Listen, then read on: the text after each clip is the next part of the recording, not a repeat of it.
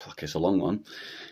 Everyone's taste in music Everyone's taste in music evolves over the years and is influenced by our moods and life. When you look back 10 years, what musical taste did you have? Is it the same now, or has it evolved because you've evolved? Right, let's go back further than 10 years. So, I'm a few months short of 33. When I was in school, correct me if I'm wrong, if you're one of my friends and you know me, I might be wrong with the age. It was 13, 14, somewhere, 13, 14, 15. I had a group of friends who started getting into rock music before with the hair colours, the baggy jeans, the hoodies, the chains, fucking hell. And I used to love it. I used to love it because when I was growing up, I didn't know what music was really, because it just genuinely didn't interest me, So you could have asked me when I was a kid, what's your favourite song?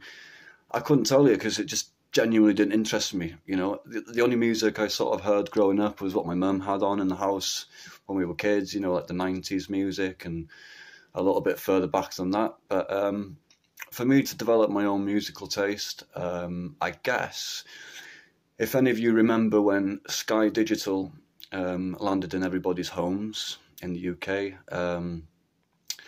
we had a program, was it a TV channel called Q, and Kerrang and stuff like that. I think it was just before Kerrang came out.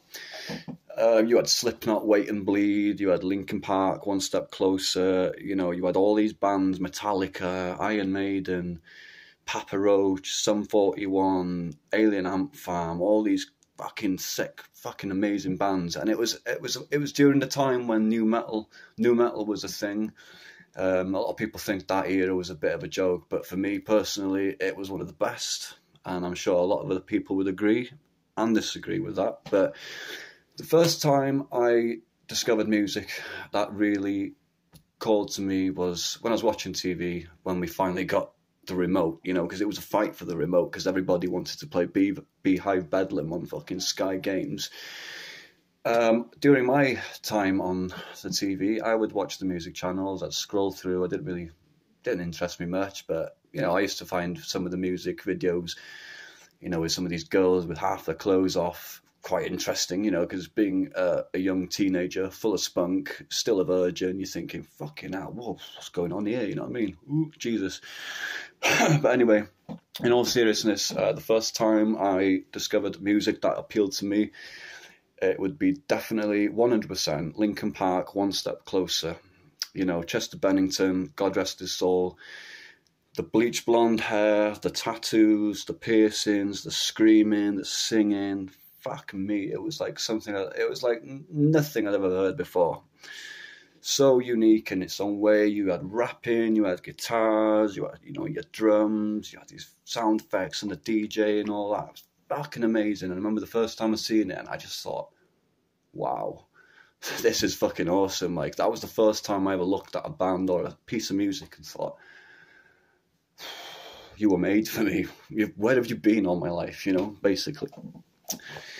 So as I got into music, I typically found bands that other people liked, pretty good. Everybody liked the same bands and stuff. You had people who would drift off into different styles. You had some people who would be more into the nu metal. Then you'd have friends of mine who'd be more gothy. You'd have friends of mine that would be, Deftones and all those kind of bands and stuff. But I guess for me, I hit the emo phase when that came out. I'm ashamed to admit it, sort of, because it was a bit cringy looking back. But at the time, it was a fucking great movement for music, even though it was very short-lived. And a lot of people are trying to get it back now. I just say fucking leave it where it was, you know what I mean? It's gone, leave it where it fucking is, you know what I mean? So I would definitely say that my music taste over the last 10, 15, 16 years has definitely evolved. I'm into heavier music now. And I also, because of times in my life, have fallen into acoustic music. I love Boyce Avenue. I don't know if you've ever heard of them. They're a great fucking band, great cover band. They cover pretty much everything, you know, even guilty pleasure pop songs. They turn it into their own songs, and they sound amazing. And he's got a great voice, and it's just fantastic. So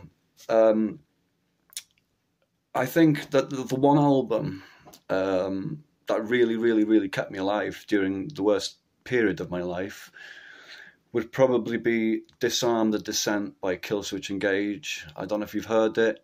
It is fucking brilliant. It's a great album.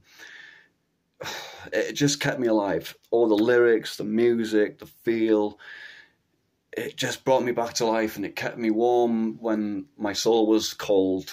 It was just, it lit the fire in my soul. It was just one of those albums. It was just like, fuck. You know, Jesus, because we all have albums that do that for us.